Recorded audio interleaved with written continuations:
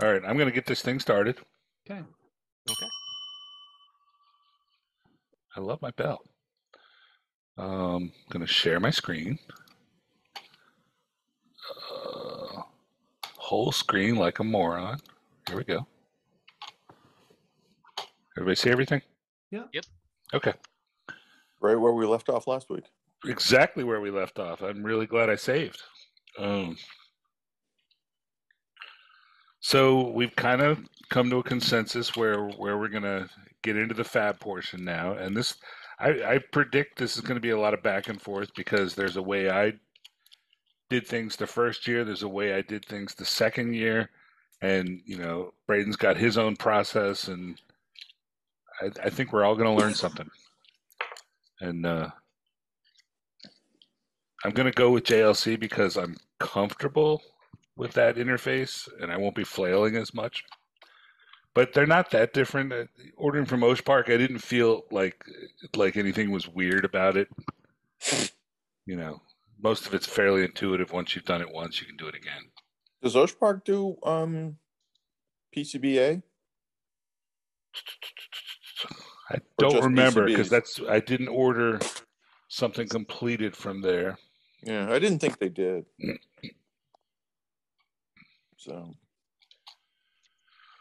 So, where do we start? We start with we start with validation, right? Make sure that everything's working and yeah, you're gonna have a problem right now with two edge cuts. So you might want to get rid of the tree H1. Yeah, that's just there for testing shit. Yep, exactly. All right, where's my? Oh, your Zoom stuff is over my bar. Okay. Right click, fill those. Oh yeah, B.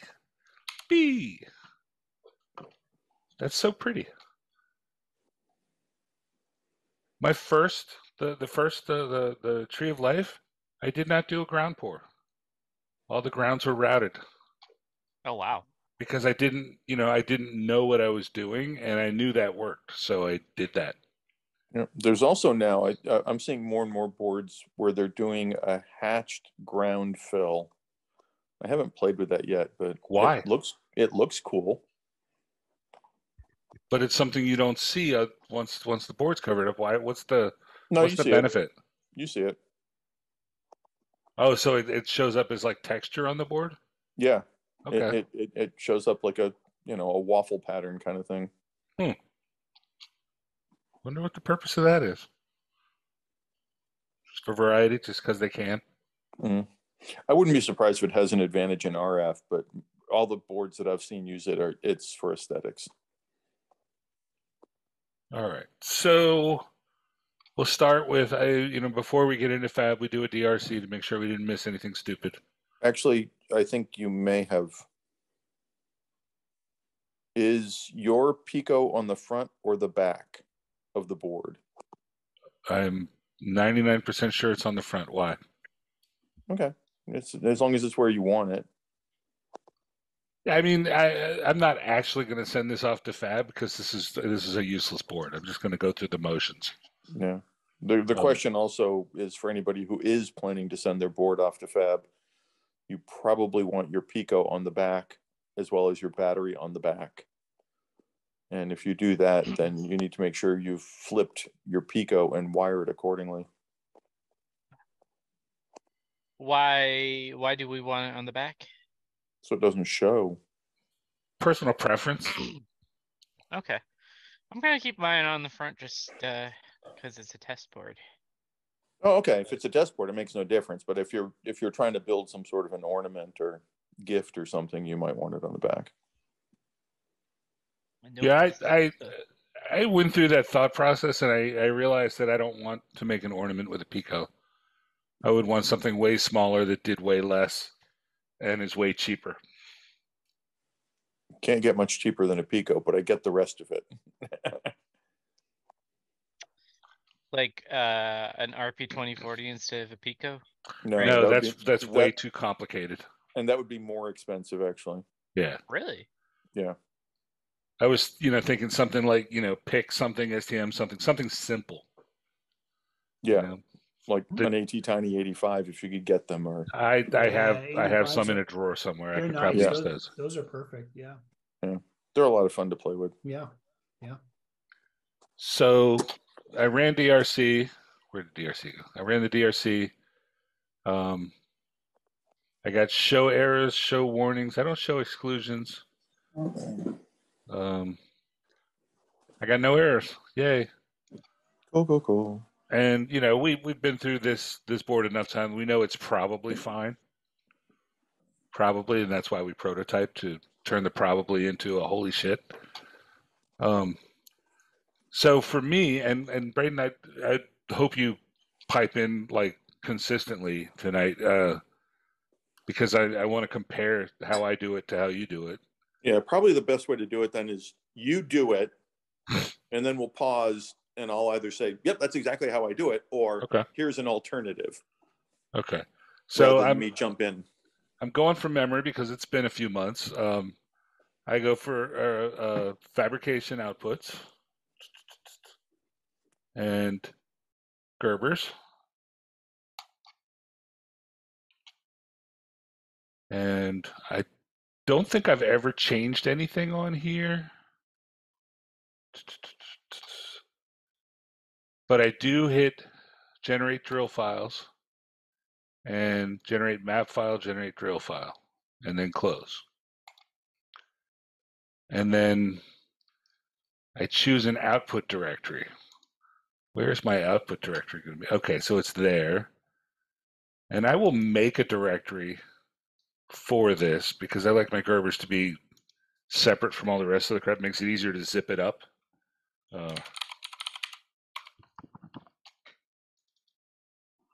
And once again, the Zoom stuff's in the way. Okay, select folder. Yes. And plot. All right, how's that compared to your process, Braden? I gotta unmute. Most things are the same. So you want to make sure you've got front back copper, front back paste, front back silk, front back mask, edge cuts. And then if you're providing any notes to the fab, which in this case we're not, you typically put those on either your user drawings or your user comment layer. So that's all the same. Output directory, yeah, you want to push all your Gerbers and drill files into a separate file because you're going to have to zip them up. Generate the Gerber job file. You don't want that, actually. It's not very useful. Contains info about the board and the list. Okay. Yeah, no one uses it that I know of. Everything else is fine. And then, yeah, what I do is I go through the process of, hit plot to generate all the Gerbers and then immediately go over and generate the drill file, complete that, and then close. And you've got a directory file with all of that content. And that's all from this phase that you do.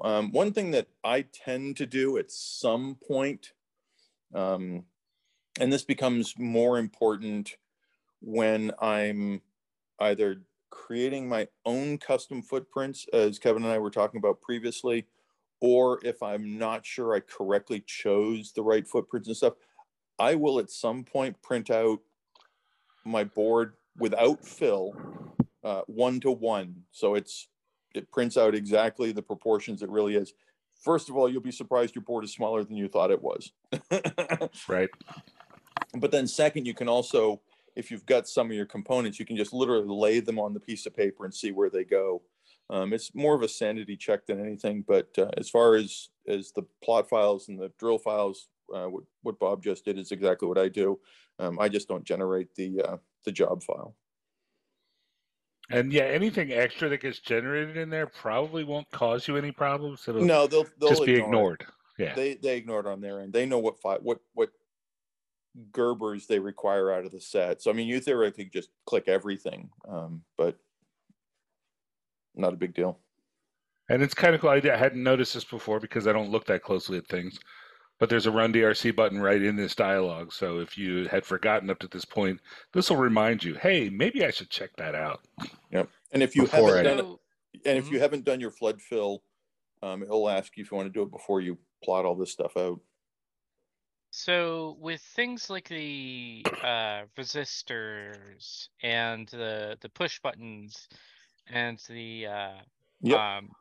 the neopixels, do you have to source that through from their website, or will they just fill it with whatever? No, No. you will absolutely have to specify exact part numbers.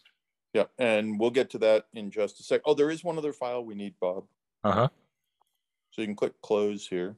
Yep. Go back to file,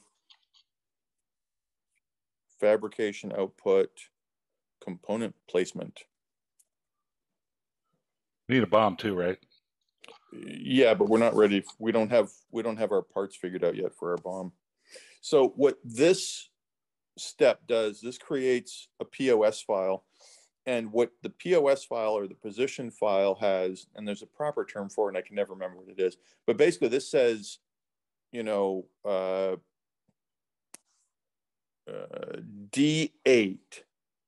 is located at this XY coordinate, and it is rotated 0 degrees or 90 degrees. By the way, that's one thing that we don't have on this board that we will need, Bob. What? We need the origin.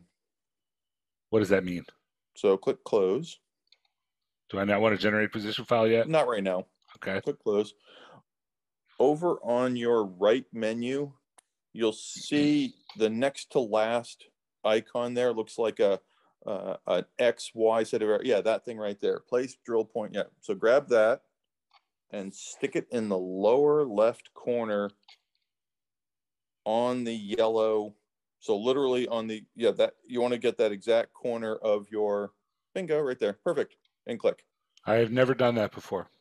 Yeah, they can figure it out, but this makes things a ton easier. It also is absolutely critical if I ever fab your boards.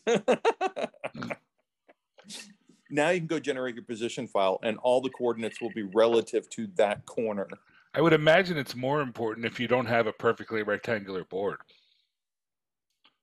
It's actually important no matter what size and shape board it is. But I've never used it, and my boards have always come out fine. That's because JLC, what it'll do is it will generate it relative to, I think, like the upper left 00 of the page. No, of the page. And then JLC will just have to, they'll figure it out. They'll do a big messy offset to correct it. That's all. They'll eyeball it on a screen, make it line up and go. Yeah, not quite. So now you can go generate your position file. All right. So is everybody absorbing? Do we need to slow down at all, or? No, I'm following along just fine. Yeah. Okay. And then just generate position file, and it gets saved in the same directory because by default it will use that same directory you had before. Gerbers. Yep. Gerbers. And there you go.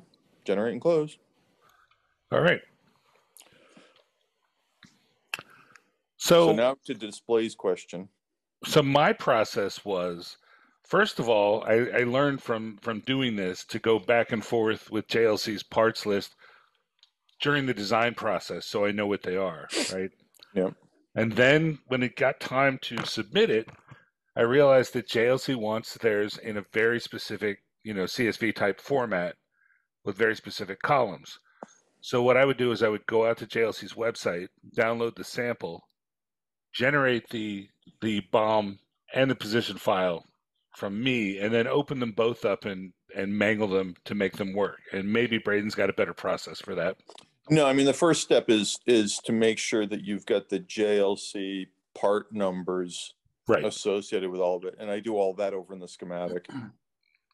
Okay, so I have not been doing that throughout this, so that this is a perfect time to go do that. Yeah. And we did touch upon the place that we're going to do most of this work in a previous video. So some of this will be familiar, or at least you'll find another familiar use for it. So if once Bob's got JLC opened, or JCSC, I don't know how you get to the parts that JLCPCB uses. I thought it was JCSC. I thought I got under. They probably have the two sites linked together. They have like a link on the top, I think. Resources, and I think it's Yeah, assembly parts library. There you go. Perfect. Thank you. So we go back and forth between, you say, the schematic and the parts library?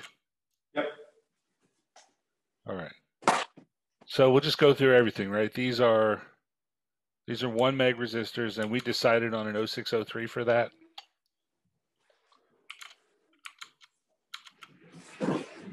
So we would search. 0603, yes. Yeah. So we would, like, it even tells you right here in the sample in really faded letters an example of it. So we're going 1 meg 0603 and search. Yeah, sorry for that. I had to kill a mouse. He's been driving me nuts for like a week. So this is where it's more of an art than a science. You're looking for lots in stock. You're looking for a low price, and you're looking for exactly what you want or very close to what you want. And a lot of this is above my head, as in the exact specs, you know, the voltages and whatnot. So sometimes I'll go back to my previous thing that I built and look at those, or sometimes I'll look at another thing, because I don't always know what the right resistor or diode replacement is going to be if they don't have the one I want. So go ahead. there's an option. It says extended part or basic part. Stick with basic. Stick with basic if you can. You can't always, but if you can, yeah. It keeps the cost of them doing the assembly way down if you can avoid going to extended parts. Okay. So for this purpose, for this application of this 1 meg resistor, do we care much about the specs? No, because I mean, we're using I'm talking about what we're using the resistor for. For the touch it's sensors. the 1 meg. It's the 1 meg ohm for the touch things. Yeah. No, I mean it's.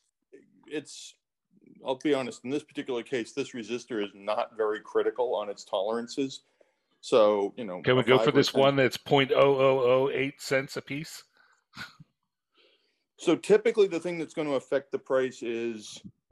That it's an extended part, right? Yeah, we want to avoid those if possible. So, can you filter on basic parts only? There's a checkbox right below the search box. There we go. Thank you, display. Your attention to detail will get you hired someday. The first one is an LED. I mean, we could use an LED, but I'm pretty sure it doesn't meet our specs. What? Right? The first one's an LED, not a resistor, I think. Sorry, never mind. Whatever. It is. Why is that? I don't know. Okay. Well, this is a lot cheaper anyway, so let's look at it and see if it's what we want. 100 milliwatt thick film resistor, 75 volts, 100 blah, blah, blah, blah, blah, blah, blah, blah, blah, blah, things I don't understand. 1 meg 0603, good enough for me. It'll probably work. Oh, and it's a unit roll? Yeah, actually, I think I've got that in stock. And there's over a million of them in stock, so that's good. So you take the JLC part number, and you need that.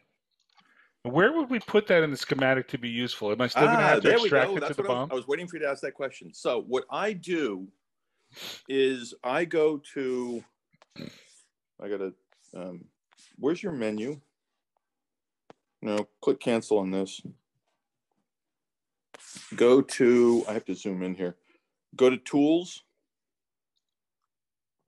and edit symbol fields.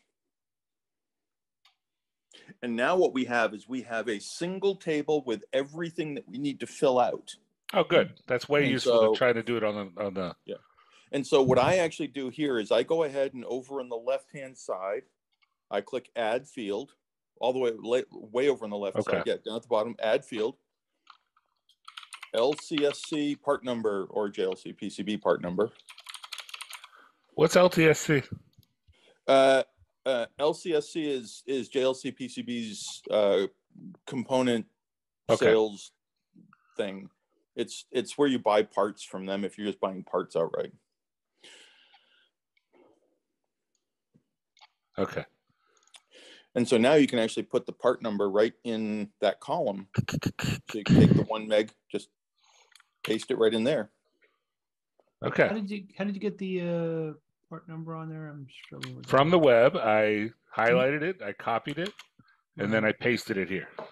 Yeah. And if you want, you can add more columns to it. So like if you wanted manufacturer's part number, or a real common one that a lot of people will do is they'll either add a column or they'll use the data sheet column, and they'll stick the URL for the actual part number in there.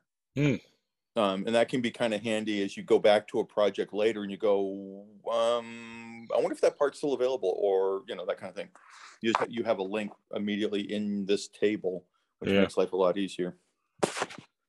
So, okay, so so 1 meg. For whatever reason, what's that? it's pasting it in the cell beneath it for whatever reason in the SW1, SW2. Strangely. That sounds like a operator malfunction, It's just also known as a PEPCAC error. no. I think it has the. I took the carriage return with it. That's why. Oh, okay, that'll do it. I forgot what I was going to do. I was going to do something. Have the URL? No, I don't care.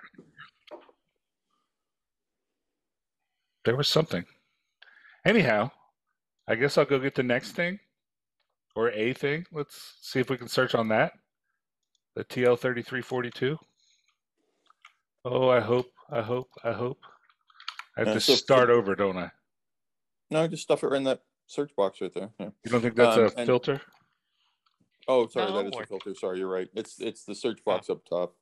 And so for those people who are fortunate enough to be working on a huge monitor, this is when it becomes really, really convenient to be able to just simply put the JLC website on the left or right side of your monitor and put the spreadsheet and KiCad on the other side, and or if you're like me, who has multiple monitors, one here and one here, you can just have JLC here and then off to the side.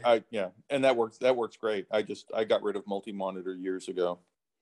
I have a 42 inch 4K now. So okay, so it there are is no TL3342. There are no basic parts that match that. What's a basic part versus an extended part? We just went through that. Yeah, so a basic part is a part that JLC has immediate access to. It's probably sitting on a feeder or on a reel rack right in their manufacturing facility. An extended part has to be ordered and brought in, which means somebody's got to place the order for it. Somebody's got to wait for it to arrive. Somebody's got to then inventory it against your job. So for instance, the way I would, if I were doing a fab job for somebody, if they chose parts that I already have mounted on my pick and place machine, that's immensely easier for me to deal with than if I have to order a part, put it on a feeder, swap that feeder onto my machine, test calibrate the feeder, all that kind of fun stuff. So this is where we get into the real fun part. Because they don't have what we want, right? They have something close, tactile switch, but zero stock, even in the extended parts. These other things aren't the same thing at all. So we have to find a tactile switch that suits our needs and go back and edit the schematic PCB, possibly the wiring if the fit changes, and then come back to this. Yeah. So what's a good, what do you recommend for a process for finding a new tactile switch? Are you familiar with the tactile switch? Well, I would start with tactile switch SPST. Okay. And then make sure you filter it for SMD.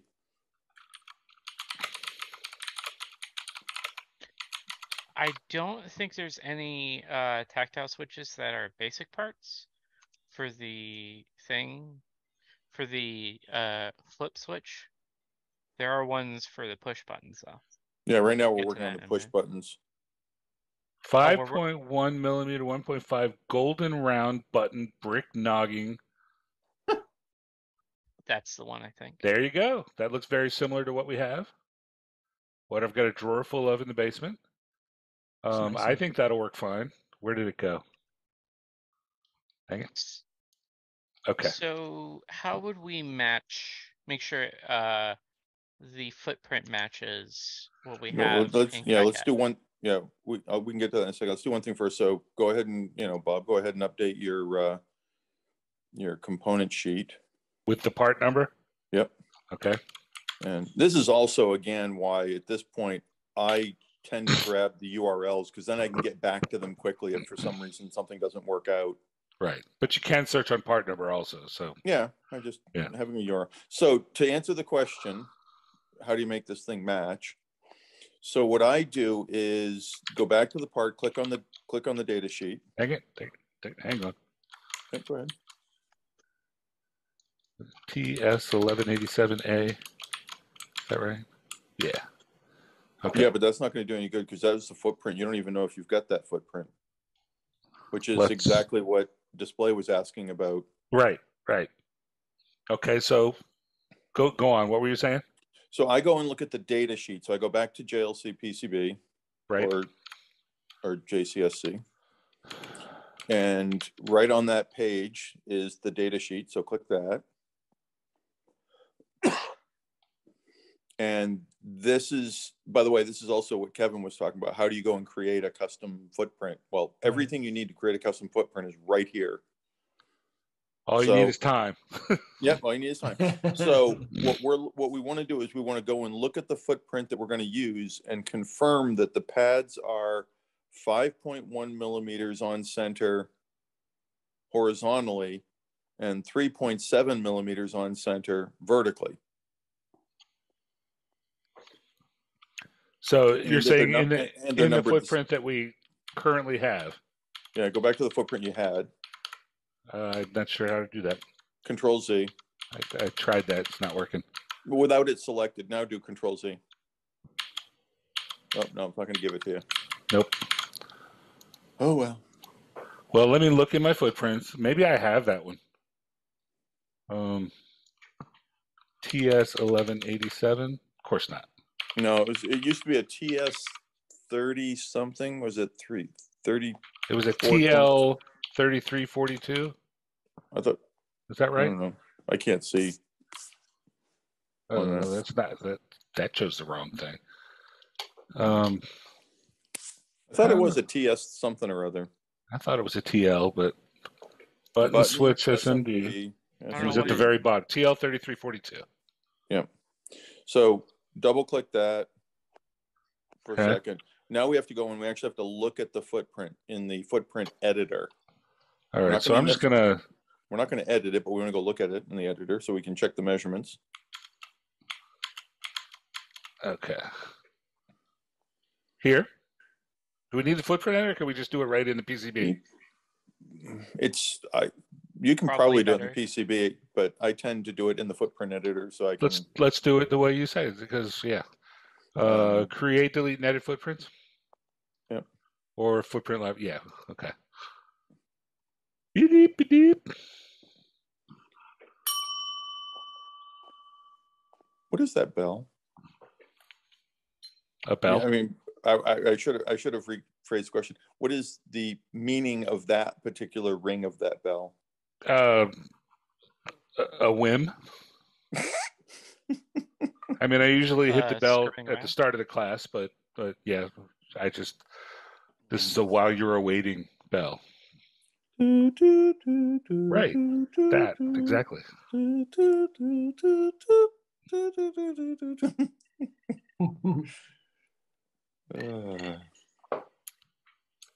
Did it? Okay. So now go to button and button SMD switch SMD, and then all the way to the bottom. All the way to the bottom. TL3342. So now what you want to do is you want to use your ruler. Little ruler thing. Go center to center. Yep. Except so that's what. Oh, I centered. Okay, I wasn't sure if you were on the center of those two things.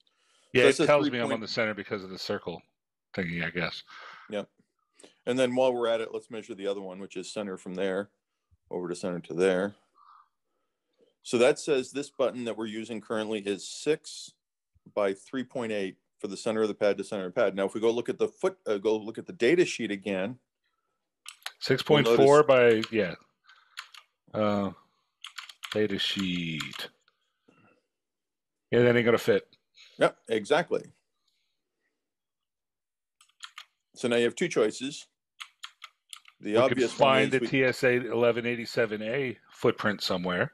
well, you can actually go see if there's a footprint already in KiCad. So we looked at the. There's not. I searched for it. No, not for that exact one. But let's go back to the list of footprints that we have access to. And that doesn't quite look like it.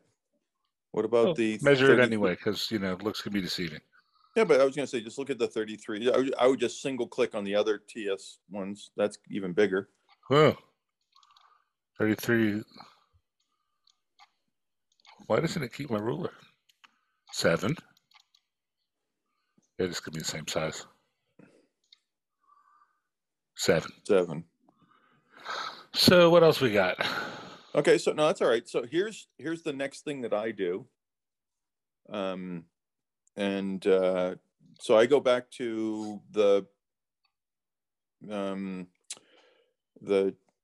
JCSC page where we got the data sheet from, and I look to see what the actual manufacturer's part number is. All right.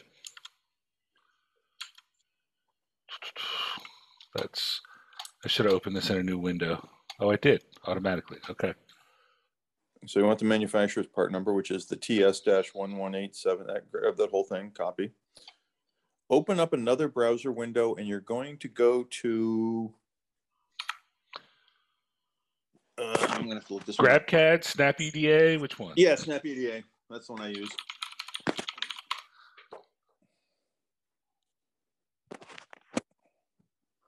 This is a great resource.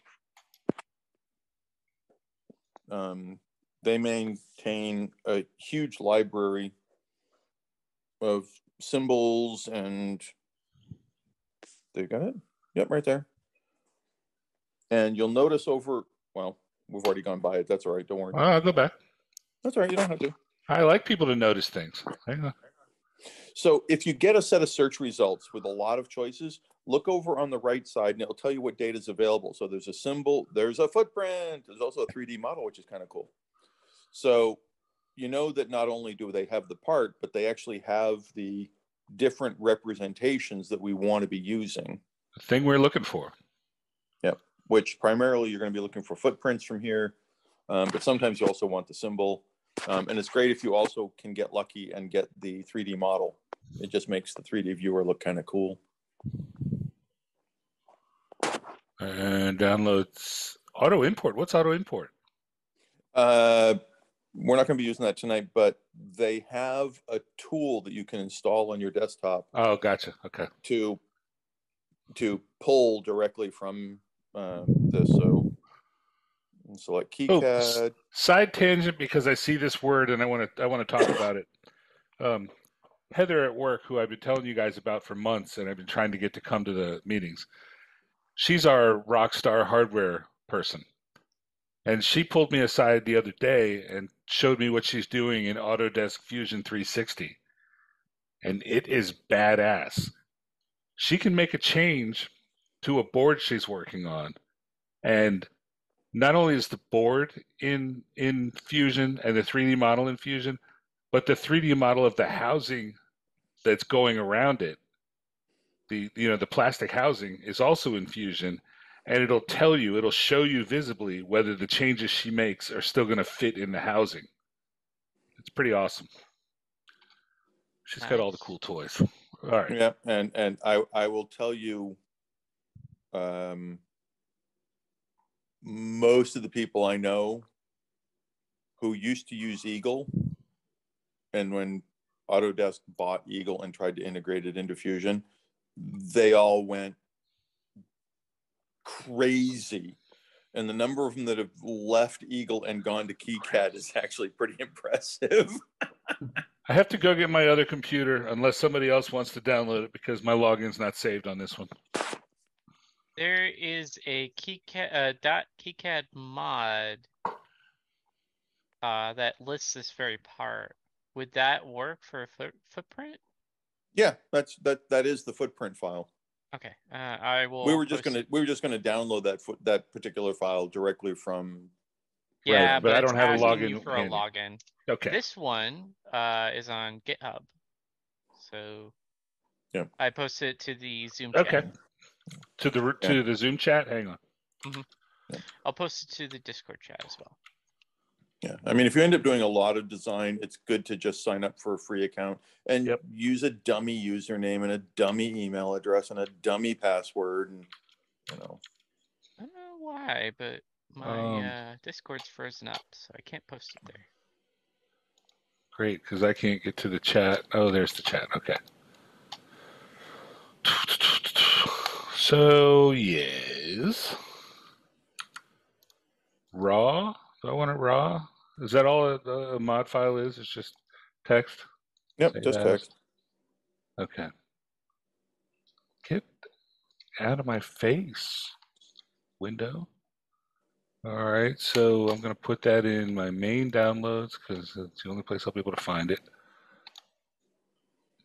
And of course, it saves it as a text file, .txt. So I'll have to rename that. Stupid. How do I don't even know what I'm doing now. I don't want to open it in Notepad. I want to, yeah. Why does it do these things to me? I'm going to save it again and see if I can change it to all files. There we go. That makes more sense. No, I don't want to save it as .text.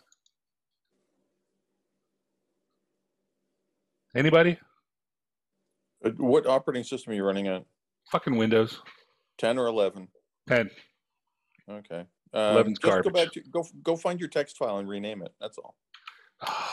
Command line? That's even worse. No. Directly from your browser or directly from your file explorer thing, wherever you found the file. Dang.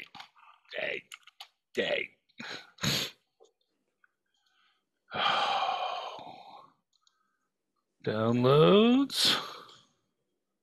Where is it? Oh, it's. God damn it. What is it called again? There we go.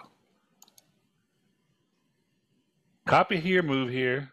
Okay, rename. Right click, rename. There you go. Get rid of And the it text. doesn't, there's no text showing up here because stupid Windows is not showing extensions. How far down the rabbit hole are we going to go with this? I don't You want just this open class. it up and save it as a different extension. No. Am I the only one that hates Windows? No, you're the only one who leaves it with all the defaults. That's because I don't use it.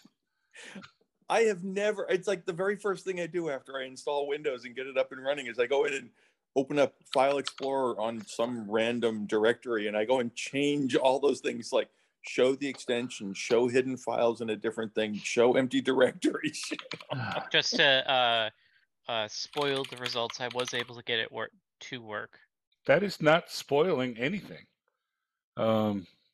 That's just saying you're faster than Bob.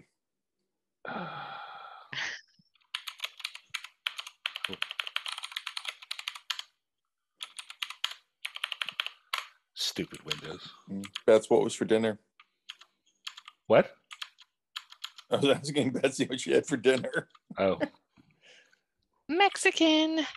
Ooh. Yeah, it hit the spot. So now we're gonna what? We're gonna import. Actually, no, just copy. So sorry. That's right. So footprints are just files, right? So as long as you copy it into a directory where you already have footprints, it'll just be there. You don't have to like add it to a library. So Which is where? You see, actually, there's a way to do it in schematics. So you see, if you go back to the components list on your schematics, you see where it says the footprint column for your switch. If you hit the library button and you swap the footprint out, it'll automatically swap it. on your PCB. Yeah, So- what Bob is saying though is he doesn't know what folder or directory that footprint was from, and so this comes back to go back to your root page of KiCad, the main launch page. The one I never use? Yeah, the one you never use. No, you went past it by like 3. There you go. And you can go under preferences and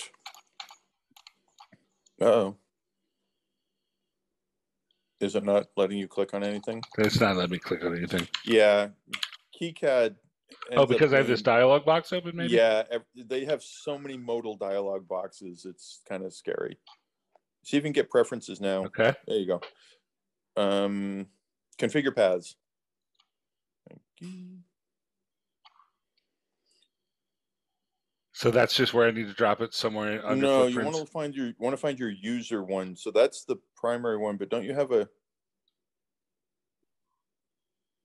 user template, users, third-party 3D models? You can stick it in that footprints directory, but you should have a user footprint directory somewhere. Second to bottom. That's the template directory. Oh. We haven't really done anything with templates in this class.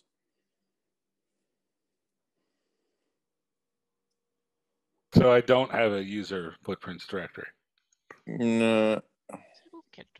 So I'm going to drop it in there for now for the purposes of you this can class. just drop it in there for now. But yeah, it's but and I'm not sure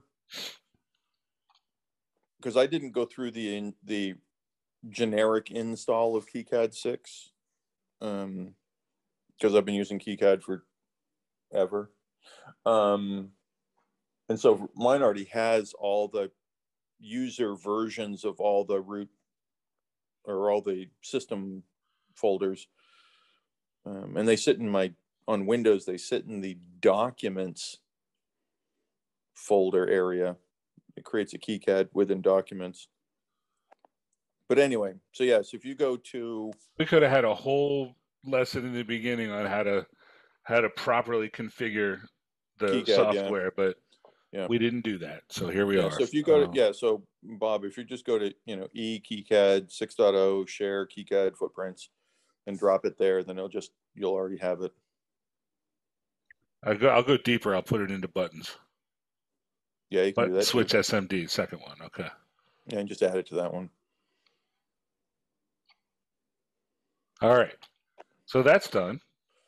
Well, so now you can actually assign it to which is what display was doing. So if you go back to the dialog box and now click the libraries option, you should now see that. There it is. There it is. And so double click it and there you go. Okay, so now we have chosen a button that makes sense, and we've got the part number for it. Let me double check to make sure I got the right one in there. I probably did. Yeah. 31884 something. Yeah, okay. Yeah. So because we've gone and changed the footprint, at some point we will have to go back to the schematic, update footprint, update from schematic and then update footprints. And then we might have to do some adjustments of the wires or traces to get those to line up. And then we will have to regenerate the Gerbers or regenerate the placement file. Yep. Let's keep working our way through this task first, and then we'll go and carry all these changes forward. Yep. So I don't know if I'm going to find anything here. I don't even know what a PCM12 is. Hey, SMD slide switches ROHS extended. Let's go to basic. Ooh, what do we got? We got nothing. So that is an SPDT switch. Slide switch? So we specify you can try slide, see if it's in there. Braden, have you looked at things first before you actually design your boards to see if the parts are there, or do you usually design it? Because I do my own fab, it's not an issue. Okay. I mean, I make sure I can get the parts, but for me, it comes down to more about A, can I get the parts from anybody? Mhm. And then B, do the parts have certain specifications? Like, so if I'm trying to use an LDO, a low dropout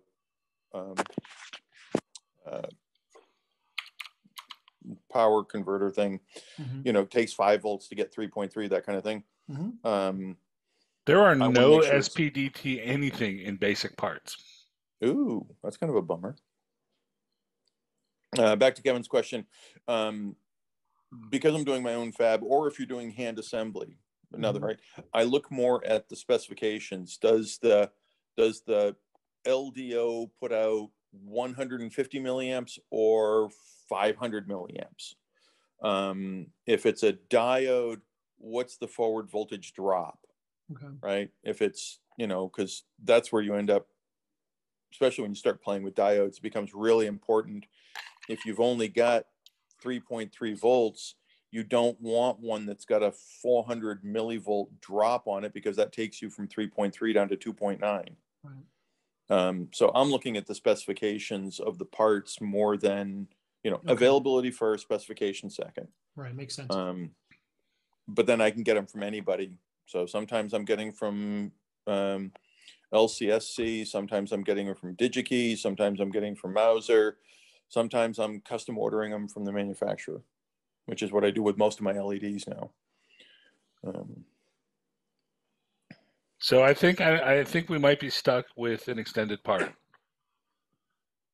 think there's no switch available that is a basic part. I tried like going to components and just selecting switches and then filtering for basic parts and getting nothing.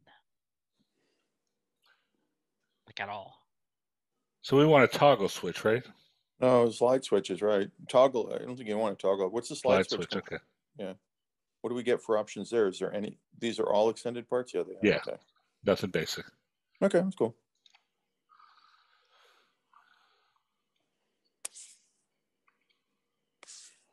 So let's go back to the beginning and pick the PCM12 that first came up, since we're stuck with extended parts anyway, and see if that's going to be the right thing. I was so excited when I saw that.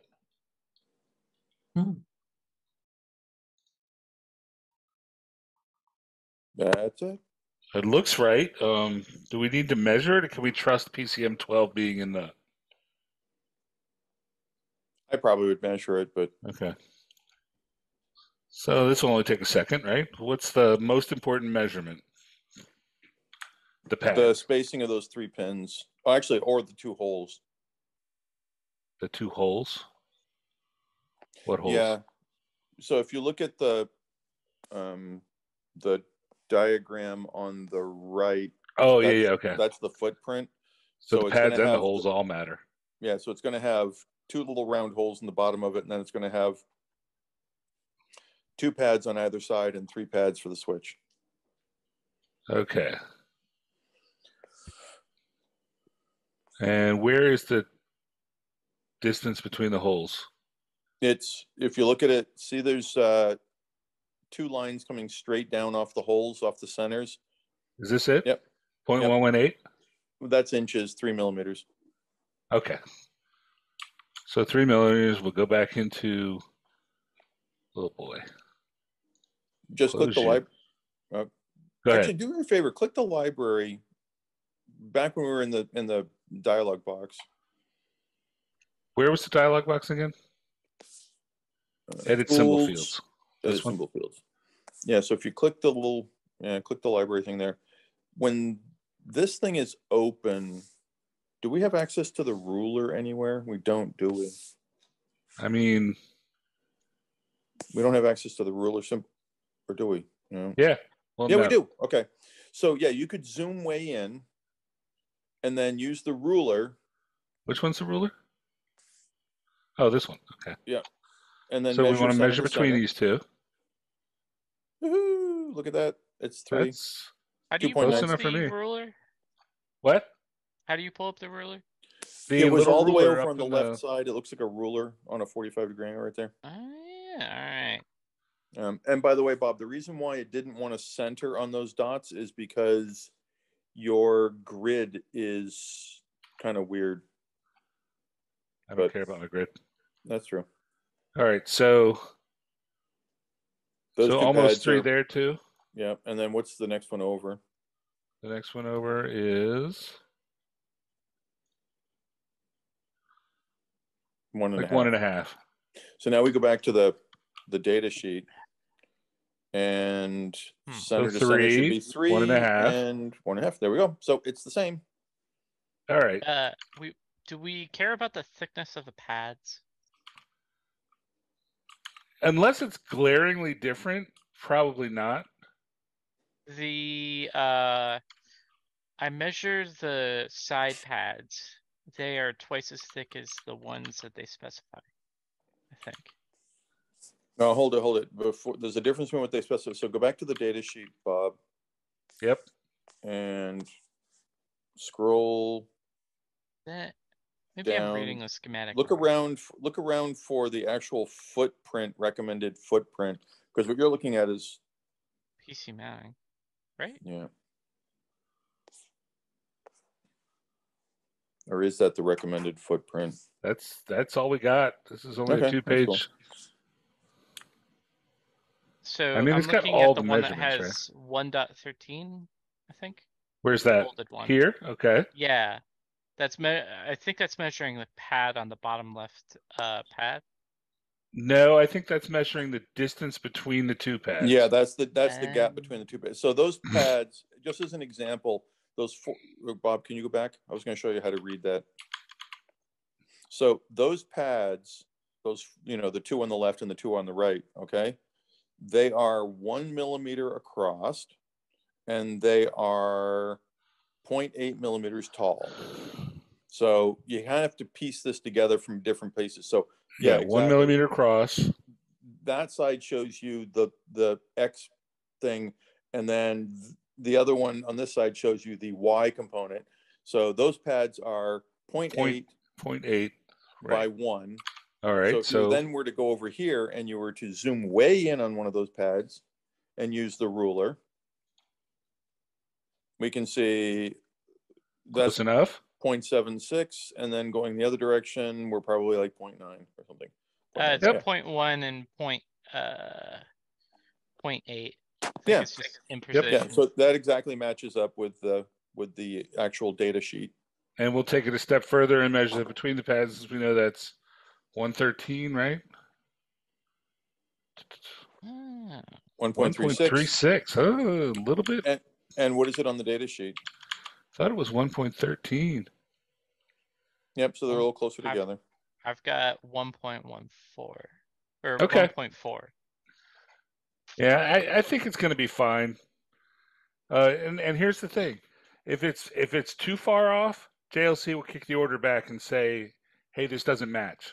Oh, wow. Yeah. Not at order time. They'll kick it back when they're inspecting it prior to manufacture. Okay. And so we check the top pad distances between each other. Yeah, we already checked the top pad distances. They all lined up. Yep. So we know we have a good part. Now we just need a JLC part number for what we have. We don't need to modify anything. I'm trusting this will be fine. Yep, so there's your part number. Where's my... You closed it. You closed the dialog box. Why So would I do that? No, I didn't. There it is. Oh, it's buried underneath. You got to close that. Okay. And it moved the part number column over again. I'd like it back over here. Okay. All right. So after all that time, we have 3 parts defined. Isn't that beautiful? You still need to find the LEDs. Yeah. And these are it. 5x5s? Is that what we settled on? Yeah, you chose the big ones, which I personally would not have done, but that's all right. Well, let's see if they have them available. WS2812B. Dash 5050. Okay. Here? You're looking for a dash 5050. Here's an XL5050 RGBC WS2812B. Woo. That's under extended. They don't have. Well, yeah, got to specify basic if you want None basic. of them are. Wow. Drop the B.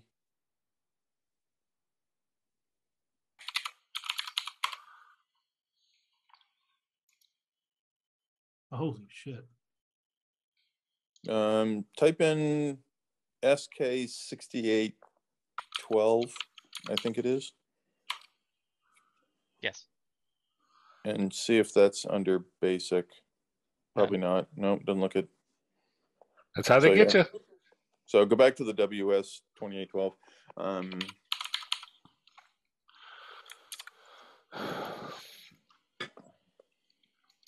Just so I'd know how to spot it, where'd you pull the WS2812? Where'd you find that, I guess? What do you mean, where did I find it? The name, the WS28. Well, I think that's what Bob had in his. It's what we decided on during the design process. Oh, I have something different. Okay. Oh, what did you choose? PLCC4. Well, this says PLCC4 also. Mine doesn't have that. Weird. So a WS2812 is pretty much the most generic term for an addressable RGB LED. Yep. Mm-hmm. And I use the term addressable RGB LED as opposed to RGB LED because an RGB LED traditionally refers to a discrete component with no special functionality in it. So it literally has, positives and negatives, and that's it. Whereas an addressable LED has smarts inside it. And that's what we're using here. And that's what's been used on the Tree of Life badge as well as the Tarot badge. So I don't know the difference between a XL5050 RGBC WS2812B. Is that? See, the thing is technically WS2812 is the part number from a very specific manufacturer. Okay. The original. Oh, XL is just Zinglight. Okay. That's so everybody else tags other stuff onto it. Okay. Now, do you want to go with a 5050, which is pretty big, or do you want to use? Do I want to go with something that's on my screen, or do I want to rewire the PCB? What do you think the answer to that's going to be? Okay. Tough one. I don't know why I don't remember that far back as to why we chose the 5050. Maybe because that was easily available in KiCad already. I want to stop here for a second and confirm with everybody, because these things were originally scheduled for an hour and we're a little bit over an hour, and I'm going to let everybody vote. Do we stop where we are and continue next week, or do we keep going? I might drop out because my mind's about to explode. Yeah, I was going to say I'm probably about as far as I can be for tonight. Yeah. Okay. Well, and the truth is that we've already shown you the process for locating the parts, updating the data within the schematic. You just have to keep doing it until you've gotten every single part assigned, and then the next step would be to then go back to the PCB, update from the schematic. Maybe we take the 5 footprints. minutes. Maybe we take like the 2 or 3 5 minutes now, and go through the process of adjusting for something that we changed, just so that that's on record. Yeah, the button's a good example of that. So okay. So back to PCB editor, right? No, go back to the schematic first and save and close out that dialog box. Okay. Yeah, now you can go to your PCB. Okay. And tools update. Oh, I just used the menus. I have a new appreciation for all this. You really? You have some kind of feeling of what I was going through for all those many hours over the last 2 years? Yeah, this is insane. All right, so first I realized the tree is still here, so I got to get rid of that. So I'm going to go back to my schematic and delete the stupid tree, which is what, this? Yes, it's that thing. Just say tree. Yes, custom tree. Kill the tree. Yeah, kill it. Save.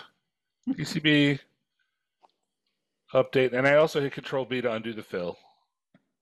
Just so you can see stuff. All right. And now close. And what we should now see is, where are those? Yeah, the buttons are up at the top. And we'll notice things don't quite line up like they used to. And you might have to highlight the traces to see that. Do yourself a quick favor and verify indeed that we have the right switches. Oops. Let's look the switch E. I believe I previewed it. These are the ones. They look the same as mine. Oh, just a second. Where does it say? Down at the bottom, linked library TS1187A. Yeah, that's the one. Okay, cool. If it for some reason it wasn't, then you simply go back up to Tools, and instead of doing update from schematic, you do update footprints. So you're having a problem. Just delete that and rewire it. So the problem that we're running into is because the button is now narrower than it used to be, the traces connecting left to right were too long. So we're just reapplying those traces. X. What is X? X is wire? X is trace, yeah. Okay. Do you want the, I mean, I don't see visual overlap. Is it important that the traces go to the middle rather than, yes? Yeah, you'll start getting errors going forward. You'll get, unconnected trace and some other error messages. And that's a good way to test it, really, is if it doesn't look like it's changed, go ahead and run DRC. And it'll tell you, hey, I got 24 errors. Yeah. Where are my 24 errors? Yeah, where are your... see, it's now all these unconnected items. Oh, the ground. Yeah. Redo the ground. Run DRC again. No errors? It's fine. Okay. So that's the process for minor adjustments based on a part change. Yep. Everybody good for this week? Yeah, and then you go and regenerate your Gerbers and regenerate your position files. And we'll start from here next week because there's still a few more parts to grab, and I just want to go through the complete process. Next week is the day after Thanksgiving. Yeah. How does everybody feel about the day after Thanksgiving? Is anybody traveling? Anybody not able to make it? I think I will be traveling. I mean, it's going to be more of the same. There's not much more than uploading this to JLCPCB, right? Well, the last step, going through the steps. The last step we haven't done is actually generating the BOM. Yeah, we got to spend some time talking about the BOM and the position file and generating them in JLC format. So maybe we wait 2 weeks. Okay, we skip next week because of the holiday? Yeah. I mean, I can try to make it. I'll just not be on mic or camera. I'm not doing anything. I can be here if y'all want to be here, or I can skip it if y'all want to skip. Well, could we do like a makeup session for like me, since I've missed a couple, and then that way nobody else is missing anything? Yeah. Possibly. I mean, yeah, if that works better. Yeah. So are you saying you're around and want to get together Friday? Yeah. Okay. I'm not going anywhere. I ain't traveling nowhere. All right. So I will be doing this on Friday, and whoever wants to show up can show up. Okay. And maybe we won't move too far forward. We'll keep working on what we're working on. And if you do miss it, it'll eventually, I promise, I'll release the recordings. Okay. That works. Yeah. This is good. This Sounds is good. All right. All right. Thank Very you cool. for being here, everybody. And this is great. Thanks, Bob. Enjoy your Thanksgiving. Oh, we didn't talk about Monday. What are we doing Monday? Probably That's a virtual. good question. I'm going to stop recording. How do I do that? Important. Stop recording. Okay.